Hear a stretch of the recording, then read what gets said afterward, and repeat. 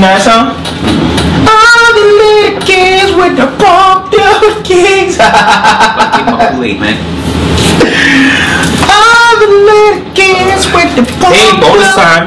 With the pumped You know up. the bonus. The pumped up. This is gonna be fun because it's something that, you know. That's a remix. She's like, we doing a buzz. I was like, with the pumped up. With the pumped up. This is the Kool-Aid Jammers. And I said to myself, if I ever start making money someday, I'm just gonna drink Kool-Aid on camera. Word. Alright, cool. So now you drinking I Kool-Aid. don't care what people think. I'm gonna drink this Kool-Aid. Now, how to get anything you want. This is a bonus. And the point of the bonus and why Eric is drinking Kool-Aid is because once you get what you want out of life, you should not really care what other people think. Do I kid? I'm drinking Kool-Aid and you're gonna judge me? Don't. No, not at all. This is Taylor's juice, but So here's what I'll find happens. A another lot of people don't get what they want out of life because they're scared of being judged. Oh, if I do that presentation in front of the whole room. Alright. That's enough about that, okay?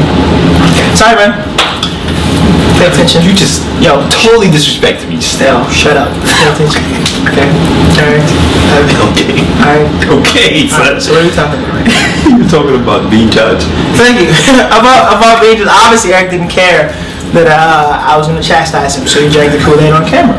Which is just the point that we're making. A lot of people, like, the number one fear, I think it's like public speaking is like close to the top, right? Like it is number one, number probably two. top after death. Right.